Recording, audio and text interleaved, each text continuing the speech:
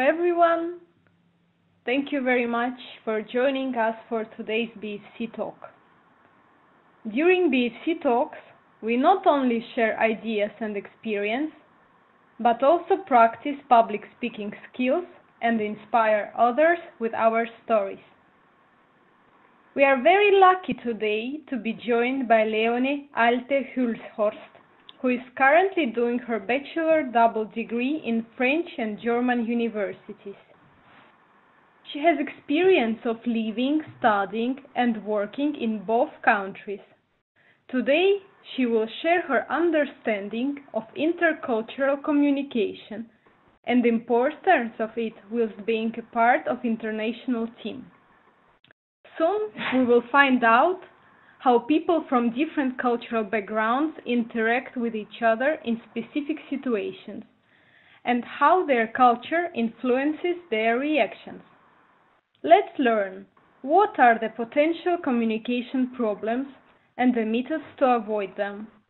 Leonie, thank you very much for being here today. Please begin whenever you are ready. Thank you very much, Marina.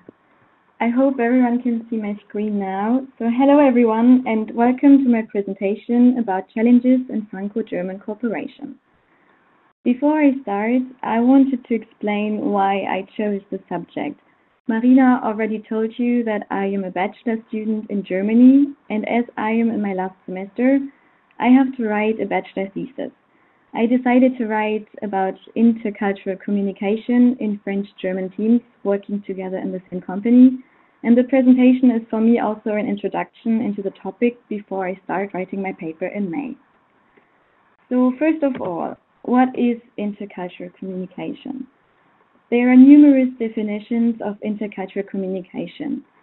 Intercultural communication is an interpersonal communication between individuals or groups from different cultural backgrounds.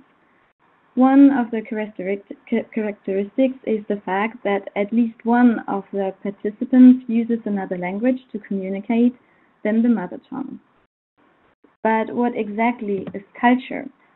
According to Edward Bernard Taylor, an English anthropologist, culture is defined as a complex whole which includes knowledge, beliefs, arts, morals, law, custom, and any other capabilities and habits acquired by a human as member of society. Culture is learned through the socialization, the beliefs, the values, the traditions. It is also shared because all of us are living as members of groups. Cultures are dynamic as they shift and change over time, and they are also individual, which means that cultural elements vary from person to person. One of my favorite models to explain what culture is the iceberg model. Culture is often compared to an iceberg which has both visible and invisible parts. Elements of culture which we can plainly see, such as food or clothes, are represented by the upper part, and the elements which are not that obvious, such as communication conventions, beliefs, or traditions, they are represented by the much larger part of the iceberg under the water. In order to communicate successfully in an intercultural situation, it is therefore important to recognize both sides of the iceberg. So why is it important to talk about intercultural communication? Due to globalization, transportation, and technological advances, intercultural communication becomes more and more important, and we need to learn how to adapt to unfamiliar situations and to contribute in a constructive, peaceful manner. Intercultural communication can also lead to misunderstandings, because situations can be perceived and analyzed differently through cultural influence. I am coming now to the main topic of my presentation, French and German cooperation. Germany and France are important trading partners, and they are also the motor of the European Union. The challenge of Franco-German cooperation sometimes lies in the underestimation of their cultural differences as they are neighbors. The differences in each partner's mentality and work methods are often ignored, which sometimes causes situations called critical incidents due to misinterpretation by either of the participants. And in fact, both countries have different value systems, different sense-making frames, different social forms, and also different programmed reactions in specific situations or problems. Here are some of the Franco-German companies or institutions. We have the Franco German Youth Office, which organizes numerous exchange programs for young people. The Franco German University, which has a huge network of French-German study programs. The German Historical Institute Paris, the joint TV channel Arte, and the Franco-German Cultural Council. There's also the European Aeronautic Defense and Space Company, also known by the name Airbus. The Franco-German cooperation is intensified by a civil society network of some 300 Franco-German societies, around 20 regional partnerships, and around 2,000 town training arrangements, some 4,000 school partnerships, and around 40 partnerships between German and French schools with bilingual sections. The next question is, how are Germans perceived by French during business negotiations? French people often say that Germans are reserved, they are disciplined, cold, arrogant, punctual, task-oriented, direct, and inflexible, whereas French people are perceived as unpunctual, unreliable, chaotic, they often beat around the bush, they are sensible, and they have a lot of ambitions. These images are often oversimplified and fixed, and they are called stereotypes, sometimes even prejudice. Stereotypes are based on cultural standards which determine the behavior of people within the cultural group, but individuals can, of course, diverge significantly from these standards. Now, I am going to talk about some typical differences between the German and French working style. First of all, the understanding of management varies from country to country. In Germany, managers often follow the concept of partnership, which means that the team manager is rather seen as a moderator.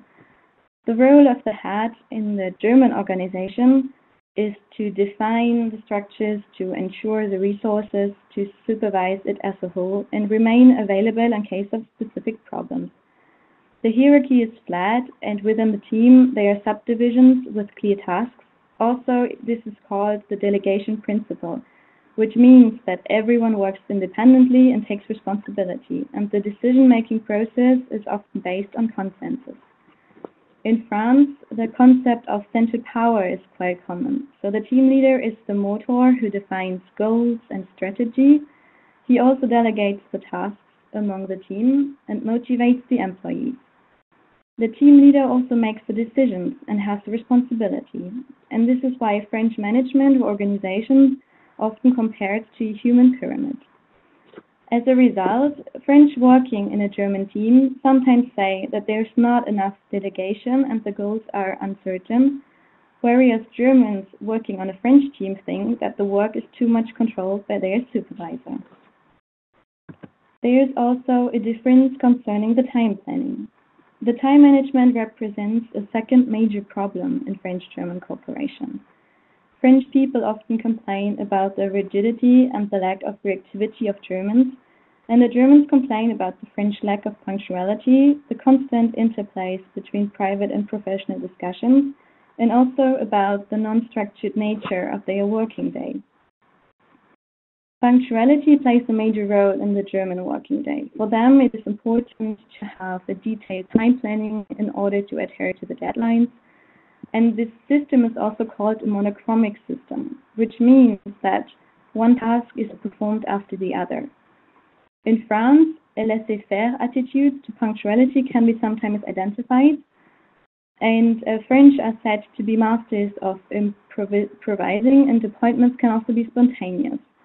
The French system, is sometimes also called a polychromic system, which means that several tasks can be performed at the same time, and the focus does not lie on the time. Therefore, French are more flexible and more tolerant.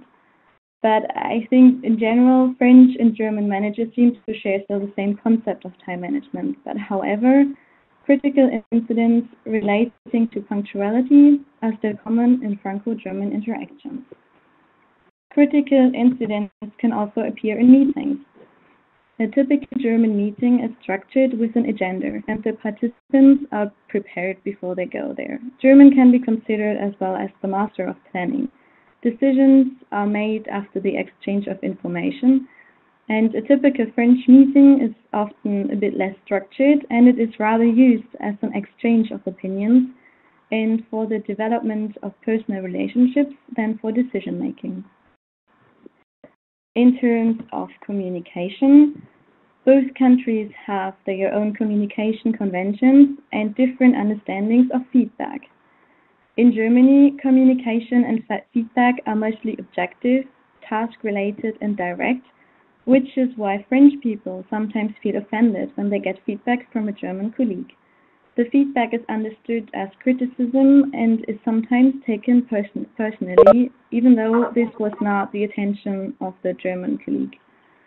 French communication is more personal and more indirect, as personal relationships are important in communication and negotiations. But people from different cultures encode and decode messages often differently, which increases the chances of misunderstanding.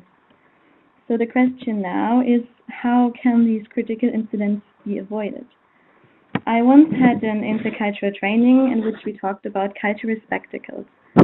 Every one of us has cultural spectacles because of our socialization, and sometimes it is important to take them off in order to see the world from another point of view, and also in order to learn more about other cultures. It is also important to be aware of cultural differences in order to have more effective communication. To have an open mind to other views and ways of thinking is also really helpful. And especially for international companies, there are special intercultural trainings for the employees to improve their cultural awareness or to prepare people who are planning to go to another country.